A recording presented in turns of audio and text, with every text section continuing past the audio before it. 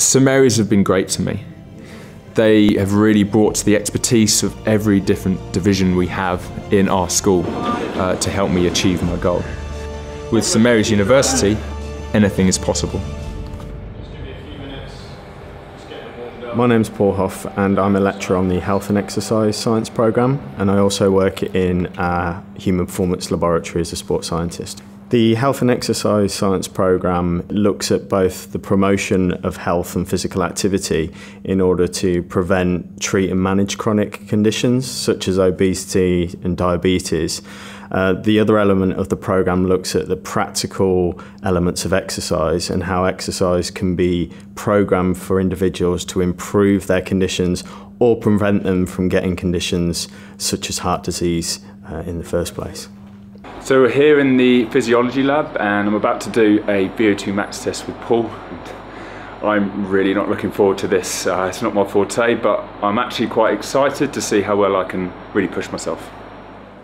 In order to do this type of challenge that Phil's undergoing, you need a good level of cardiorespiratory fitness, and that just means that your cardiovascular and respiratory system are able to efficiently deliver oxygen to the muscles.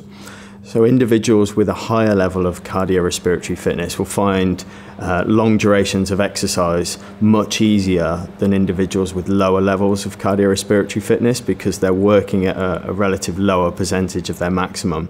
So this type of test is important not just for performance, but it's actually really important for health as well. When Phil first came into the lab, we took his height and his body mass, which is a standard procedure, so we get the characteristics of the subject we're testing. We then fitted Phil with a ECG, which stands for electrocardiogram, and this measures Phil's heart rate response to exercise. So the main one we're interested in there is heart rate during the test.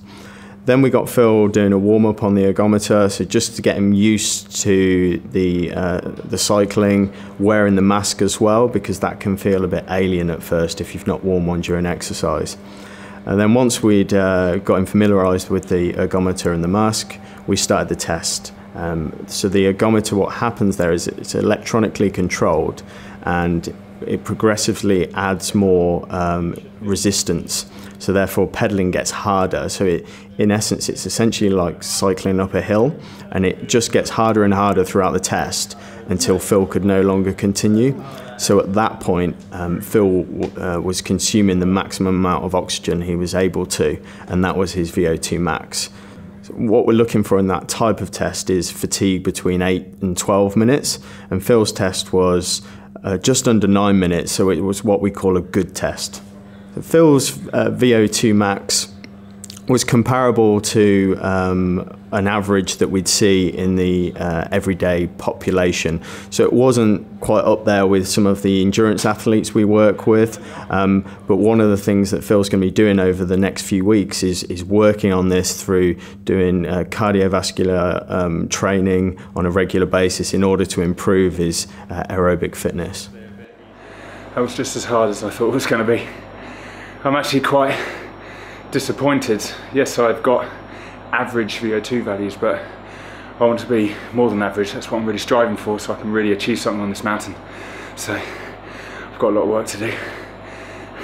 On the whole, I think Phil's well prepared for this challenge, as he is, and over the coming weeks his training's really going to prepare him to do well, and I'm sure he's going to complete the challenge without problems.